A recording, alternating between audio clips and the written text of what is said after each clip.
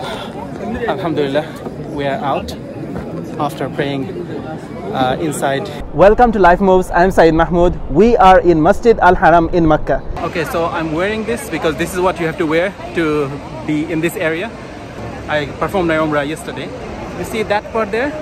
This area, with the green marker there, that part used to be part of the Kaaba for hundreds, if not thousands of years, from the time of Ibrahim alayhi salam up to the right before the time of the Prophet ﷺ became or announced his prophethood.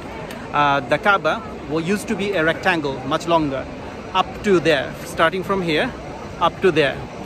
But then the Quraysh, when rebuilding, they fell short of halal money, So when they ran out of money that they thought was pure enough to rebuild Kaaba with, they made it shorter and it became a square instead of rectangle. As a result, that part, what used to be part of the Kaaba, is now exposed and it's open. This is a blessing, alhamdulillah, because that part, praying there, counts as part of praying inside the Kaaba. And alhamdulillah, just now I have prayed in there 4 rak'ah, and right now I'm going to tell you how I did that.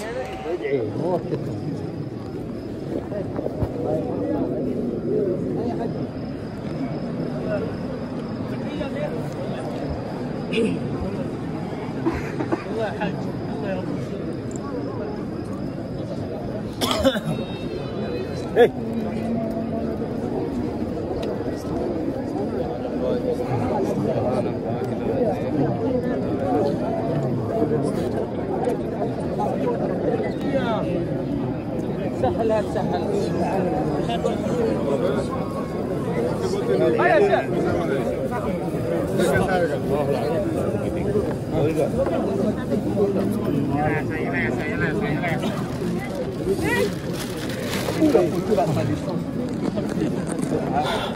Alhamdulillah, we are out after praying inside the Hatim, or also called the Hijr. Alhamdulillah.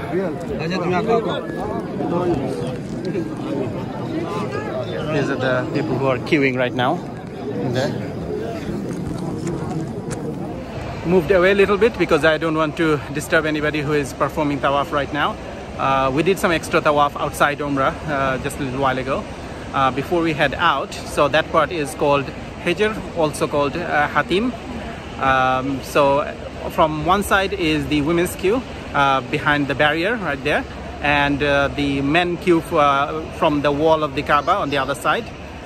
So what we did is we wore this, of course, and arrived here in the Mataf area before Fajr.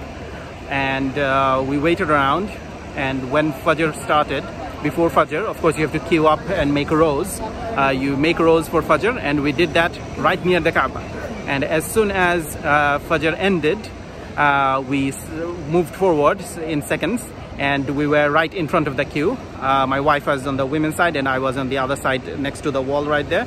So that way, when they opened up, we were alhamdulillah lucky enough to get inside and pray 4 rak'ah. We prayed inside.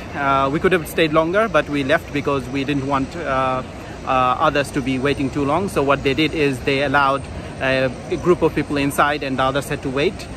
Problem happens sometimes when they open it up and too many people start pushing in, and they push the guards even.